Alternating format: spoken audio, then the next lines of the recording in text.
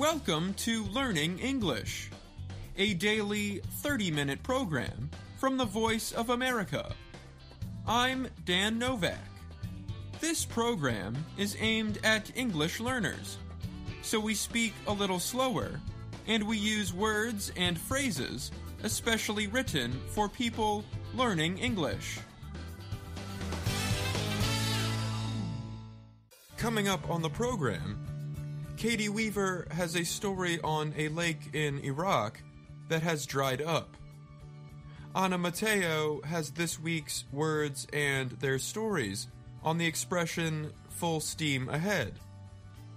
Dan Friedel and Faith Perlow bring us a story on foreign athletes in U.S. colleges for this weekend's Higher Education Report. Gregory Stockel reports on how gardeners can control harmful insects and protect helpful ones. And I return for a story on new research about our galaxy's stars. But first, this year, for the first time in its long history, Iraq's Lake Sawa dried up. This lake was known as the Pearl of the South, said 35-year-old Al-Akuli, who lives in Samawa, near the lake. Now it is our tragedy. A combination of bad ownership by local investors, government neglect, and climate change has turned Lake Sawa into a salty, flat area. The loss of Lake Sawa is only the latest addition to Iraq's water shortage. Experts say it is caused by climate change. Iraq has had drought and record-low rainfall for years. The importance of water is driving up competition among businessmen and farmers. The poorest Iraqis are affected the most by the disaster. The narrow stretch of farmland along the Euphrates River is surrounded by desert. The area was ignored by the government starting in the 1980s. Locals call the area surrounding Lake Sawa Atshan, meaning thirsty in Arabic. Formed over rock, the lake has no path for water to move in or out. For a long time, nobody knew where the lake's water came from. Locals tell stories about how the water came to be in the lake. It is now known that the water comes from underground through a system of holes and breaks in rock. Rain from nearby valleys also feeds into the lake. Lots of rain can cause flooding. The lake sits 5 meters above sea level. It is about 1.8 kilometers long. Laith Ali al-Obeidi is an environmental activist in southern Iraq. The degradation of the water began over 10 years ago, but this summer was the first time we lost the entire wetland, he said. Experts say the lake has not dried up permanently. They say its disappearance this year is because of thousands of illegal wells.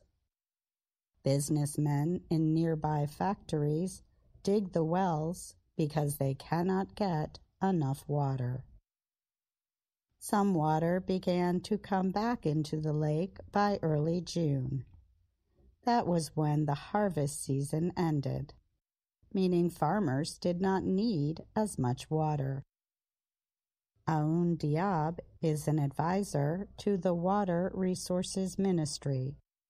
He said that closing illegal wells would have helped heal Lake Sawa. These would directly affect the economic interests of local officials. The problem is not only affecting humans, but other animals as well. Lake Sawa is a complex ecosystem. Sawa was filled with fish that were food for different kinds of birds. When the lake dried up, the fish died. Now the birds will have to find other food. Lake Sawa is a case study for climate change in Iraq, Al-Obeidi said. This is the future. I'm Katie Weaver. On this program, we explore words and expressions in the English language. Today, we talk about steam. Steam is water heated to the boiling point. Above 100 degrees Celsius, water becomes a gas. When placed under pressure, steam can supply energy for heating, cooking, or mechanical work, as in a steam engine. Steam can mean other things too. It can be used to mean anger or to describe someone who is angry. For example, it is not healthy to get steamed over every little issue. Life is too short. Every time a friend of mine receives criticism, she gets steamed for a while.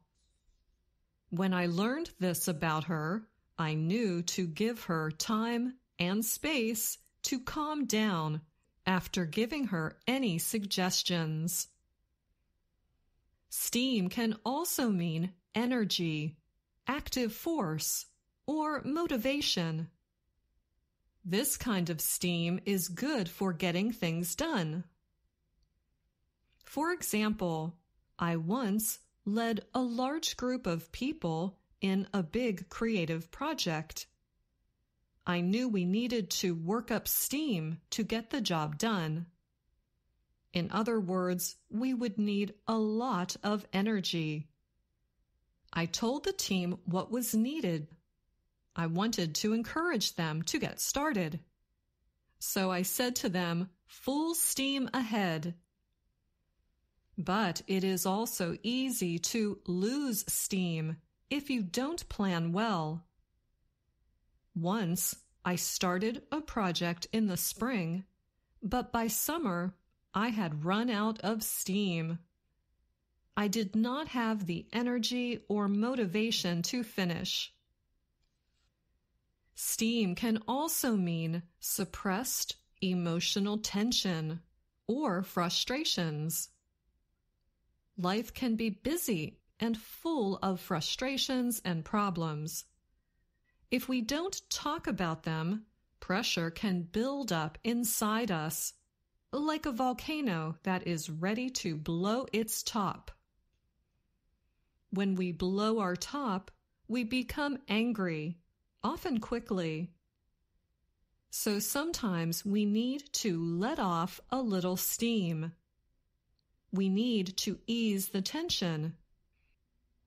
When we let off steam, we release feelings that we may have been avoiding. We can also say we need to blow off steam.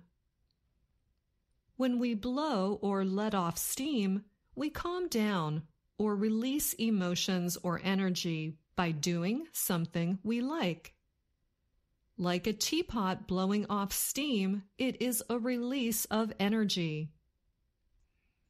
So when life gets frustrating, I like to go for a walk to blow off some steam.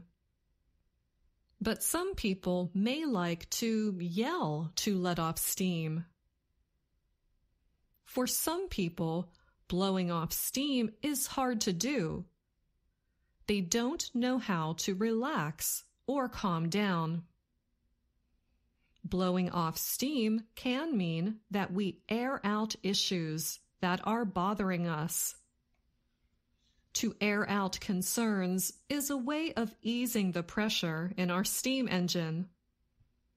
It means to discuss our thoughts openly, so we feel better. Next time you need to blow off some steam, listen to VOA Learning English and relax with an English lesson. That's all the time we have for this Words and Their Stories.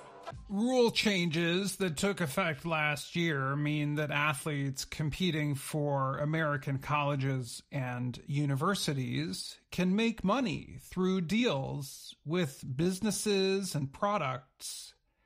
Before the rule changes, an athlete could not keep an athletic scholarship or compete collegiately if they took money. But international athletes are unsure about their ability to cash in. Many foreign athletes competing in the NCAA, or National Collegiate Athletic Association, cannot earn money unless they go to their home country to do it. That includes athletes like Lou Headley. He is from Australia. Headley is a kicker on the football team at the University of Miami in Florida. Many of the players on Headley's team are making money by doing things like promoting products on their Instagram accounts. That money comes their way thanks to a 2021 decision by the U.S. Supreme Court. It permitted college students to use their name, image, and likeness, also called NIL, to earn money. Headley is attending college in the U.S. on a special student visa known as F1. People on student visas are not permitted to make money while attending school in the U.S. Observers, however, say there is still a way for Headley to earn money. They say foreign athletes can travel to their home country and do things like take photos and record videos that can be used to sell a product. So Headley took the long flight home to Australia. He did not say exactly how much money he expects to make, but noted the amount is similar to what his teammates earn. The teammates have said they make about $50,000. It's a pain, he said, speaking of the long trip home, but it's all worth it. Headley recorded videos and took photos for a company called LifeWallet, a healthcare information company run by a Miami sports fan. Headley said, "I deserve to get a little bit of money because of his efforts on the football team over the last 2 years." He said he did not break any of the rules. He gets paid in Australian money and did not sign any documents until he made it home. Foreign athletes in other college sports are following Headley's example. They include Mustafa Amzil, who is from Finland. He plays basketball at the University of Dayton in Ohio. He recently said he will be looking for work opportunities when he is in Finland this year to play games with his national team. Some foreign college athletes, however, are not as sure about cashing in on their fame. They are worried that taking money for talking about products might cause their visa to be canceled. That is because the rules about NIL deals are not clear for foreign students. Schools including Drexel University in Pennsylvania and West Virginia University have asked their foreign students to stay away from NIL deals for now. There is a ton of ambiguity, said Casey Floyd. He is co-founder of No Cap Sports, a company that helps students find NIL deals. He said the rules should be clearer. But other schools, like the University of Nebraska, are not waiting.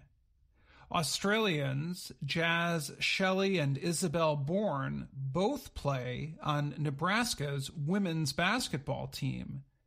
As soon as Shelley and Bourne arrived in Australia recently, the university tweeted, "International NIL made possible."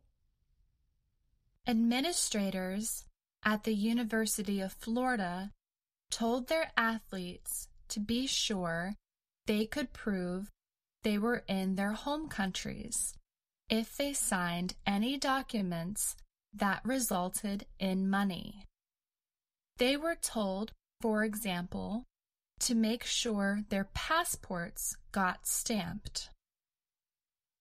Sarah Loicano is a spokesperson for the U.S. Immigration and Customs Enforcement. She said the U.S. Student and Exchange Visitor Program, which permits the international students to come on visas, continues to assess the NIL issue.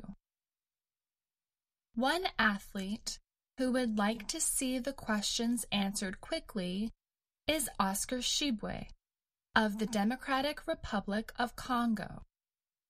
He is a basketball player at the University of Kentucky. Shibwe won the sport's Best Player award last season. Instead of choosing to leave school this summer to become a professional basketball player, he said he would go back to school this autumn. If he is permitted to make money from an NIL deal, he could bring in over $1 million. Shibwe recently met with Mitch McConnell, one of the most powerful U.S. senators. McConnell, a Republican, represents Kentucky. Shibwe discussed the problem international students face with the visa rules. The F-1 visa traditionally keeps foreign students from doing anything but schoolwork. If that changes, however, it may make coming to the U.S. more appealing for many young international athletes. I'm Dan Friedel. And I'm Faith Perlow. Most gardeners know this story. They have planted beautiful gardens and they are happy to see helpful insects like bees and butterflies surrounding the flowers. But as they take a closer look, the tomato plants are covered in black dots and filled with harmful insects like aphids. Some gardeners may immediately reach for chemicals like pesticide, but this is not wise. Although it may stop the aphid problem, it will also threaten bees and butterflies.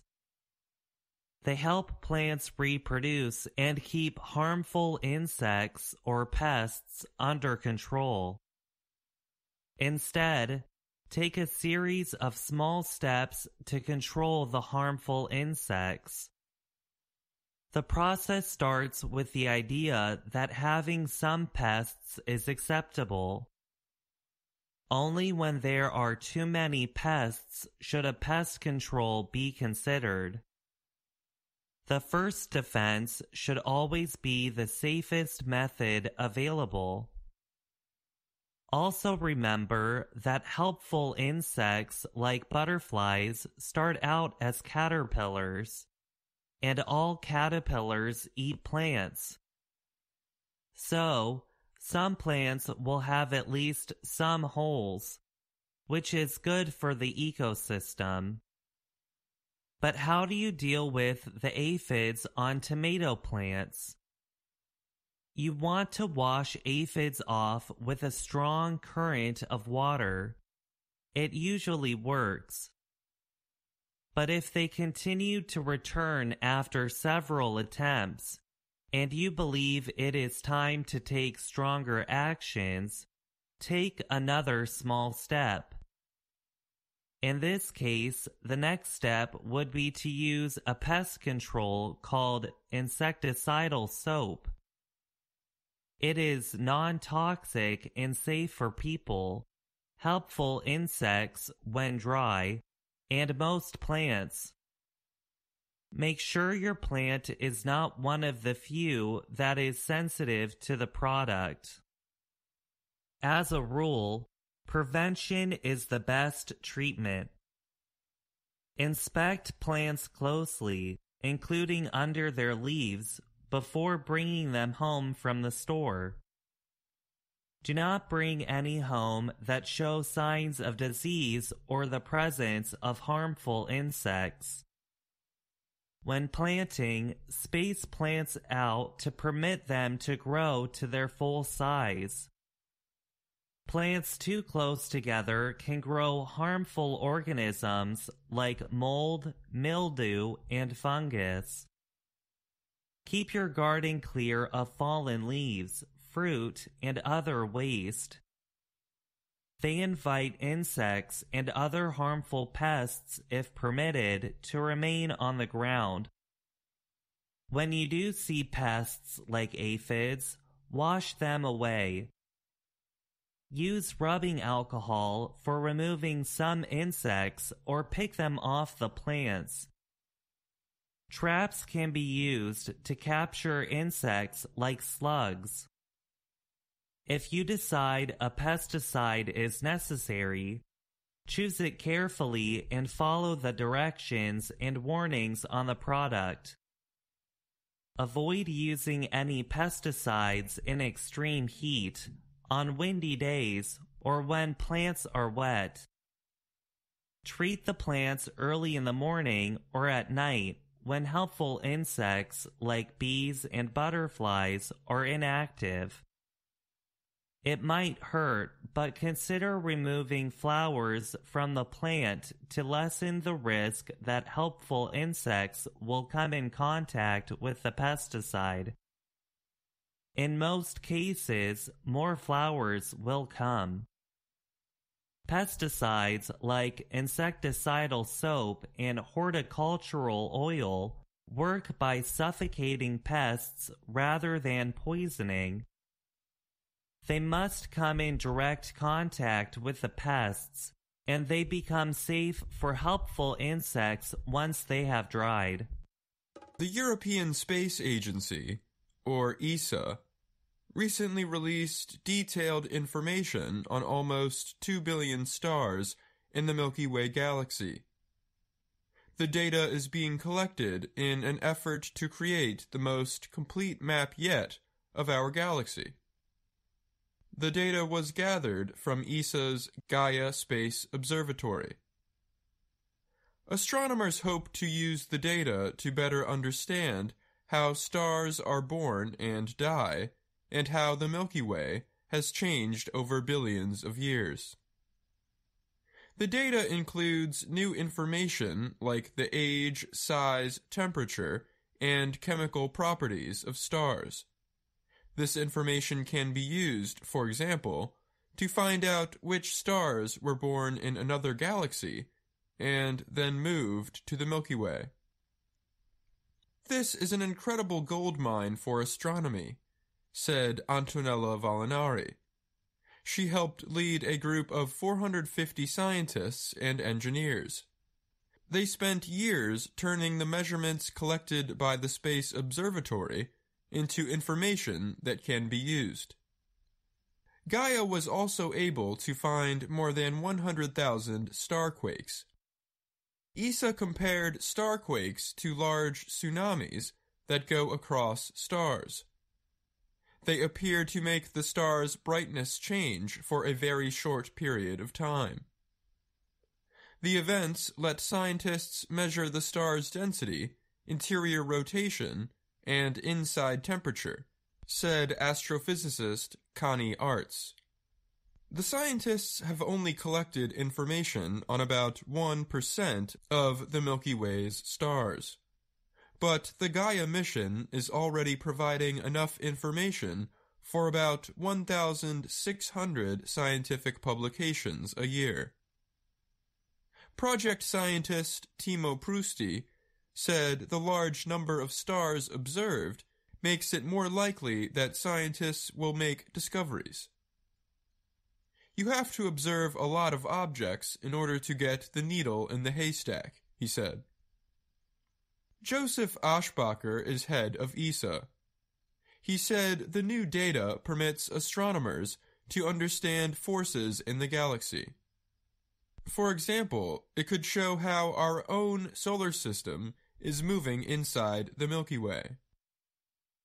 It is enabling things that would never be possible without this large number of data, he said. The Gaia data now being released also includes information on 800,000 binary stars, which are stars in orbit around another star. There is also data on several new planets outside the solar system, hundreds of thousands of asteroids in the solar system, and millions of objects beyond our galaxy. And that's our program for today. Listen again tomorrow to learn English through stories from around the world. I'm Dan Novak.